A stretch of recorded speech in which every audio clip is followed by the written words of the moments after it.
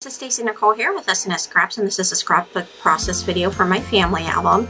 I've already prepped this page pretty much with everything I wanted to use. Thank you, Nicole Jones, for those tips. I apologize for how fast this video is going. I have to speed this up to 5 times, otherwise you hear all the background noise for some reason from my video that I've tape recorded, all the rustling noises and everything like that.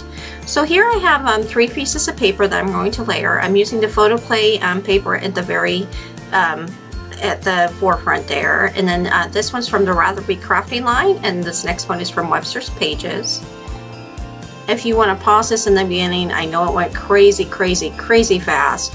I have shown every piece of and which line it's from. These 2 photos are of my grandfather and I, and my grandma, my brother and I. And like I said, I've already pretty much prepped this page with what I wanted to do. Nicole Jones is a lifesaver. She does all her page preps, and it really works for me. It helps me focus on the pictures, and everything's already pulled. I also pulled some new stickers from Paper Studio. They are about family, which is perfect for this page. And then I'm just working on my clusters here. I pretty much do 3 clusters. I love clusters. It just seems to work for me. It makes my page pop that way. And here I'm just working on the 2 clusters there.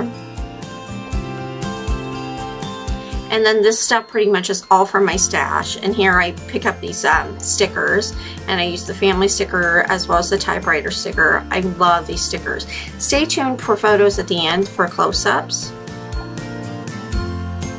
I think I may have to go buy another pack of these stickers because they are so stinking cute.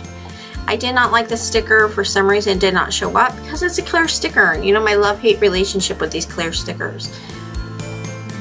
And then I just want to add a pop of red, so I added a couple of these feathers from Pretty Little Studio.